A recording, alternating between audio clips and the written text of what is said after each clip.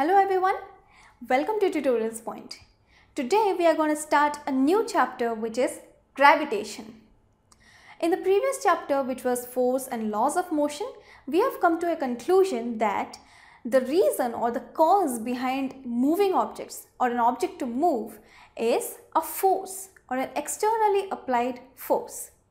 Now force is the one which makes a body to move, or it can also make a body to come to rest when it was moving, and also it can change the speed or the direction of an object which is moving. So a force is required to change the speed or direction of an object, and it is also responsible for an object to move. Now let's do an activity. Now let's drop a ball from the top of a high-rise building. Now when it is dropped, when we drop a ball, what happens is the ball falls down immediately and hits the ground. Now what we have done is we have simply dropped the ball. We have not applied any kind of force to it. But even though we didn't do that, even though we didn't apply any external force onto the ball starts moving and it falls down and hits the ground. Now why does that happen?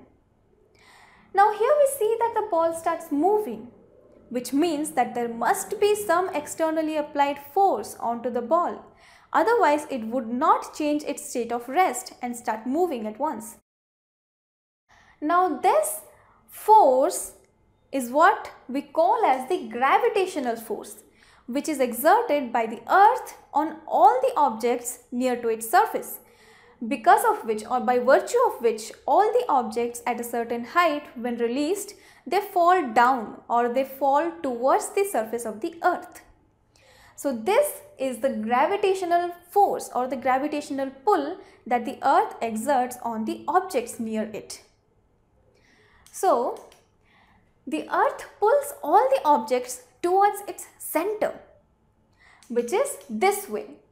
So all the objects are attracted towards earth and it pulls all the objects towards its center like this. These are the arrows which are pointing towards the force that the earth exerts on the objects around it. And this force is what we call as the gravitational force of the earth. Now how did we come to know about this gravitational force? There must be some person who has discovered it, right? Now to answer this question, we'll look at a story. Now most of you might be already familiar with this story. Now this story is about a man who was sitting under a tree and an apple suddenly fell on him.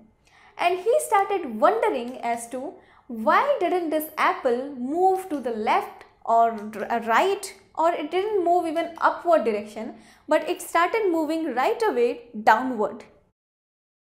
Now whenever an apple falls on us, what we think first of all? We would think how to eat it. We would think to eat it. But this man over here was genius enough, was intelligent enough to think something different. He didn't think of eating it. Maybe he was not hungry, I don't know. Anyways, so this apple didn't move in any other direction, but it preferred moving in the downward direction and it hit the ground. Now this was the question that he posed to himself, and he started researching for that. And at the end he did get the answer for that question, and that was a revolution. So here he had a question that why didn't this apple move in any other direction? And the answer that he got was the force of gravity of the earth. Now this person is none other than Sir Isaac Newton himself. So the force of gravity of the earth was discovered by this person whose name was Sir Isaac Newton. Now the people started believing that all the objects fall towards the earth because of the gravity. But there was one such object that people didn't observe to be falling towards the earth, and that was the moon. Every night they would observe moon in the sky, but they don't observe the moon falling towards the earth. The moon is up there intact, according to the people. Now what happened is, the moon was orbiting towards the earth, but it was not falling towards the earth. the moon was orbiting around the earth like this, but it didn't seem to fall to the surface of the earth. It didn't seem to move towards the surface of the earth. Now this problem was posed by the people of that time.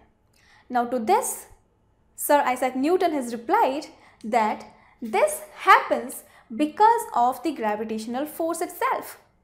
So he said that the motion of the moon around the earth, the moon orbiting around the earth which is orbiting around the sun, and also the sun which is orbiting around the galactic center is due to the gravitational force.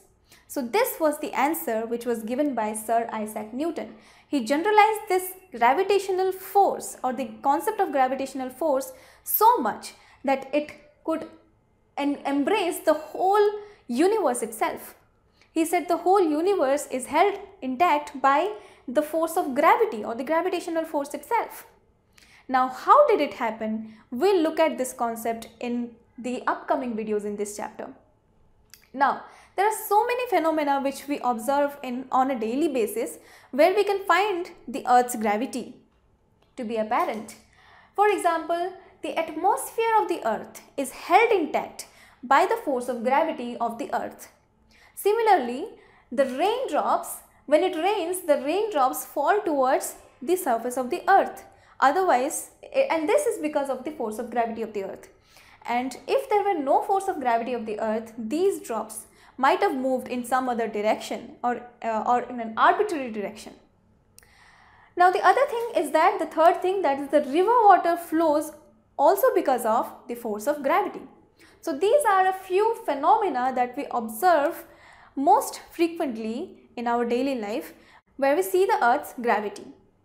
So in this video, we have learnt that it is the gravitational pull or the gravitational force which pulls all the objects down towards itself or the center of the Earth, towards the center of the Earth. And we have also seen that the force of gravity or the concept of gravitational force was discovered by a scientist whose name was Sir Isaac Newton. And he generalized the concept of gravitational force to such an extent that it could embrace the whole universe in itself.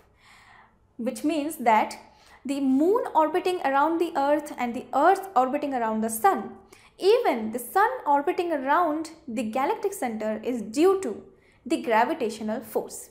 And we have also seen some of the natural phenomena in which we observe the gravitational force. Now why isn't the moon falling towards the surface of the Earth?